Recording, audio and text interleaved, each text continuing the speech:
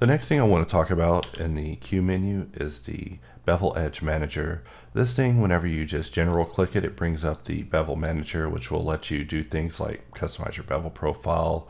It'll let you change the bevel width, multiply things very quickly. It's also located under the hops button, if you're trying to get to it a little bit more accessibly. It looks kind of big with the custom here. We might have to do a collapse to allow this area to collapse in the future. However, this is a quick way to just focus on just your bevels when dealing with things. However, over the course of several commercial jobs, I've had clients who have asked for things like, hey, can you multiply your bevels? Which is why you can basically alt-click to multiply your bevels. Of course, all these shapes are built off of previous levels, so just multiplying bevels haphazardly is not the safest route. So we'll press Ctrl-Z to undo that, and it looks like we maybe messed things up a little bit there. So let's actually revert for this. So let's go over that again. So the next thing in this is the Bevel Divider. This is something that can be used a little bit more reliably because it divides every bevel by half. So by clicking it, we see that every bevel has become just a little bit finer, which is something that has come up from time to time on commercial jobs where people are like, can you make the bevel just a little bit finer? I still want it, but I just don't want it so big. You have the bevel just a little bit overshooting. And then of course we could still go in here and just bring up the general bevel manager to get in here and actually adjust this bigger profile if we're trying to. But of course, it depends on the geometry that relies upon it if it's going to actually be successful.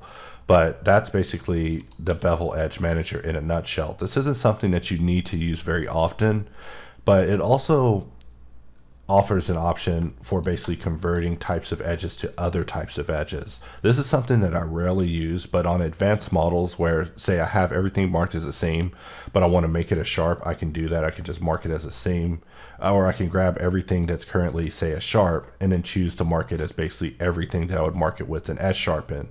You could also make it apply these things to angles, so you can also make it run S sharpen in a way by just choosing what you want it to do, by just marking them all, saying I want this to be marked to everything that's 45 degrees. Then when you click OK, it will run that operation, but I'm going to right click and not run that because the better way to sharpen is to simply just use sharpen. That's why it's our main option.